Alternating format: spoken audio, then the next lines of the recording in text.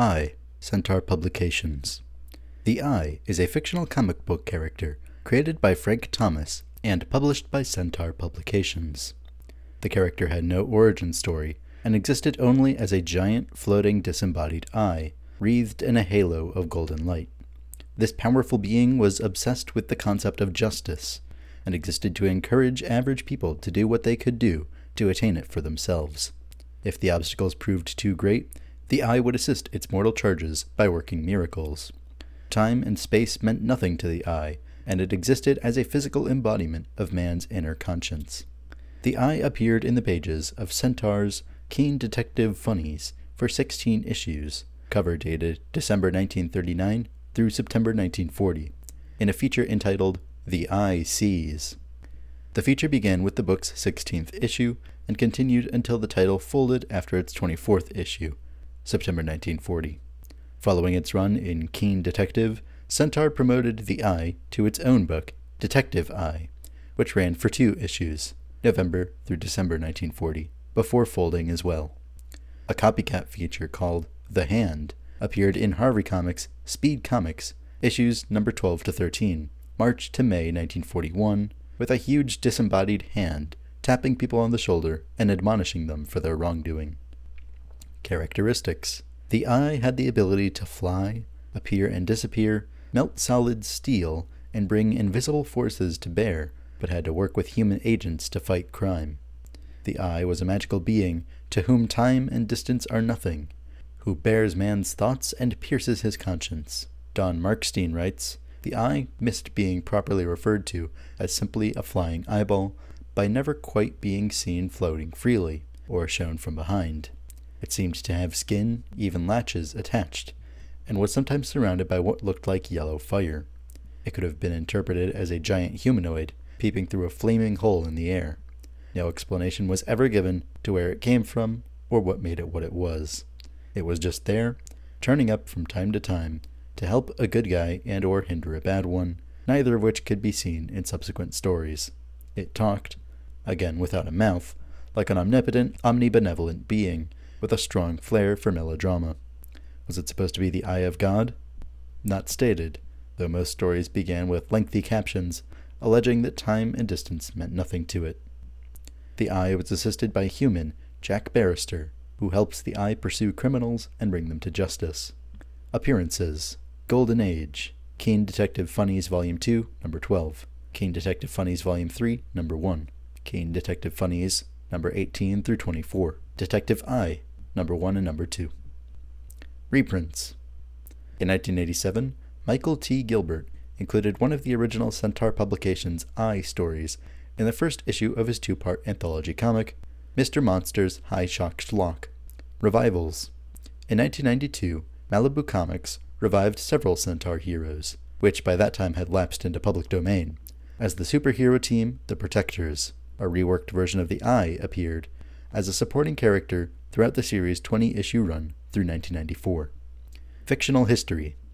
The Eye is first shown in Keen Detective Funnies Volume 2, Issue 12, or Keen Detective Funnies Number 16.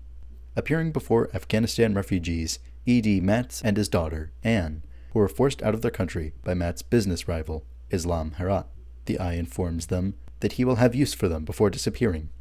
The two mention that the Eye is a well-known figure in Afghan culture, although there is no real-world proof to back that up outside of the Nazar. Herat orders 2 of his subordinates to assassinate Matz in New York City and to bring his daughter back to him so that he can marry her. The Eye destroys their plane before they reach America, then returns to Matz and orders him to write a letter back to Herat stating that the job was completed. He then tells them to journey to Kabul, where Matz poses as his own ghost to get Herat to confess. He's then arrested by the police, and Matz is given his old position again. The Eye next appears after an old man is murdered by a hitman called Monk, and the blame is placed on a driver who first arrived on the scene. The Monk was hired by the old man's niece, Lucille Hodgson, as part of a plan to make herself the sole heiress of his fortune. The Eye frees the driver from his prison cell by melting the bars and tells him to inform Hodgson that he works for Monk, who is confessing to the police. She impulsively goes to the police station to provide proof that Monk was behind the murder, accidentally indicting herself. Monk tries to escape, but the Eye telepathically lifts his car and places it on top of a telephone pole, allowing the police to apprehend him. In the fictional Republic of Othsania, a group of arms dealers, led by the one-eyed Ganza, are digging a tunnel to the American consulate, intending to bomb it and blame the opposing side, prolonging the war. The Eye wakes the daughter of the U.S. ambassador, who heard the men's voices the day before, and tells her not to warn anyone about them yet. Ganza's men finish laying the explosives, and he poisons them to cover his tracks.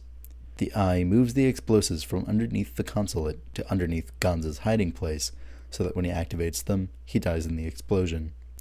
The negotiations between America and Othsania are completed, and the ambassador is sent home. Manuel Rosov has been ordered to appear before the Committee Investigating Un-American Activities, but he plans to bomb the room holding evidence against him. A paperboy walks in on them discussing their plans, so they tie him to a chair. The Eye appears to him and disintegrates the ropes. Manuel presents his defense, but as he's leaving, the Eye paralyzes them and orders the paperboy to tie them up. The kid then goes and finds a police officer, who arrests them. A group of immigrants illegally enter the country by way of plane smuggling, but one of them is caught by a racist old man and his daughter. The latter goes to get the sheriff, who holds him in a cell until he decides what to do with him. Since the immigrant will probably go free, the Eye decides to alert the old man to where the next parachuting immigrants will be. It then catches the parachuters and holds them midair until the old man and his daughter arrive. The Eye then hijacks and crashes the plane, murdering the two smugglers. This is the first issue in which the Eye does not save or protect anyone's life. A boxer named Tiny is training to fight Kid Wilson, but is not as tough as he used to be. Kid's coach, however, decides to cheat by using a gaseous sedative that will knock out his opponents. The Eye tells Tiny to stuff his nose with cotton and to target Kid's nose in order to dislodge his cotton. Tiny does and beats Kid, becoming the new world's heavyweight champion. After the match, the Eye appears before the coach, scaring him and causing him to fall, breaking a vial and knocking out everyone in the locker room. The boxing commission discovers what they did and fire them. Two ex-mob convicts, Bull and Tip the Drip, are about to be broken out of prison by their accomplices, Danny and Clipper. Danny also plans to bring Bull's wife, Maisie, along with them, so Bull can murder her for testifying against him. The Eye goes to Maisie and tells her to go along with it until he gives her further instructions. When the mobsters show up, she resists going with them at first, but they force her out with threats. Meanwhile, Bull starts a riot and overpowers the guards, forcing himself into the tower. After scaling the wall, Bull knocks out Tip and uses him as a human shield against the guards' bullets. He's about to get away, but the Eye shines a bright light on him, giving away his location and allowing the guards to shoot him down. The Eye then makes Danny and Clipper fall asleep, allowing Maisie to inform the guards about their plan. Attorney-at-law Jack Barrister is investigating a local gangster called Rigoni that has been performing robberies. Despite being a lawyer, he seems to perform the same activities as a police detective. The Eye appears to him and encourages him to pursue his lead. It is implied that Jack and the Eye have worked together before.